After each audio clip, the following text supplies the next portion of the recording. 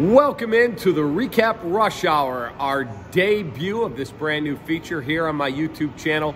I'm David Kaplan. We'll get you caught up on everything going on in sports today. So as you head home after a day at work, you know the latest in the sports world. Let's get right to it. Jed Hoyer held his end-of-season press conference today. He confirmed Willson Contreras, the Cubs all-star catcher, will receive a qualifying offer. Sources tell me Willson will definitely reject the qualifying offer.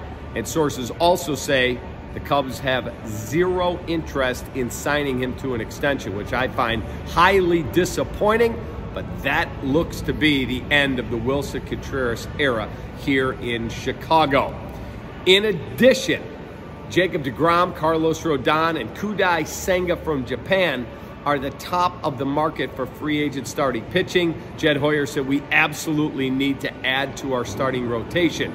But I do not believe the Cubs will be in play on deGrom or Rodon due to dollars and length of contract. I do think they will be in play on Kudai Senga. He finished 2022 with 148 innings pitched in Japan and an ERA of 1.89, but there will be heavy bidding for him. A year ago, in 111 innings pitched, a 2.67 ERA. He's 29 years of age, so we'll find out what the Cubs plan to do. The Cubs also said early stages, but extension talks have begun with several of their younger players.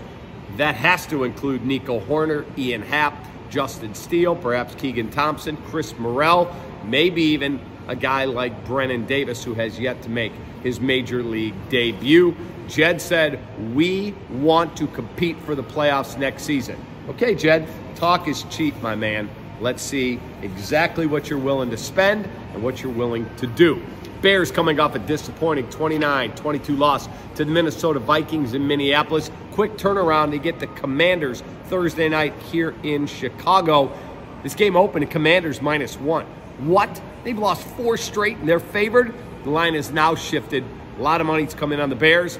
Bears are laying 1.5 points. It was a good day for Justin Fields. He showed clear improvement in the loss 29-22 to the Vikings.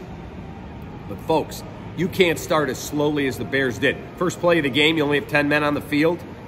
Really? You're down 21-3. They did come back to take the lead, and then a 17-play drive for Kirk Cousins and his offense, and Minnesota wins the game 29-22. Also, who was the lowest graded Bears defender yesterday? And their defense has been a real problem.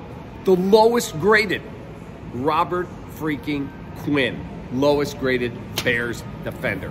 Awful, awful, awful. Bill Belichick won his 323rd career victory as a head coach yesterday in a shutout of the Detroit Lions. If the Patriots win in Cleveland on Sunday, he ties George Halas for second place behind Don Shula, all-time wins. And guess what? The following week, Bears at Patriots. If he wins this Sunday and wins that game, he beats the Bears to pass George Halas. Wow, pretty good.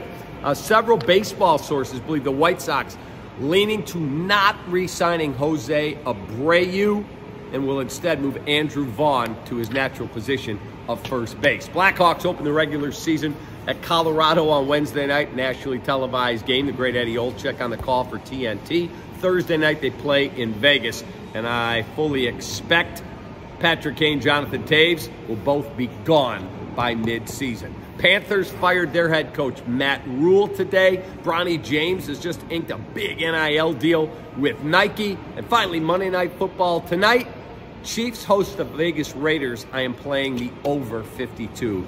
There's a little tip from Uncle Cappy. Thanks for subscribing to the channel. Click that QR code right there. Get in on all of our giveaways. Have a great rest of your night. Recap Rush Hour, Monday through Friday. Take that.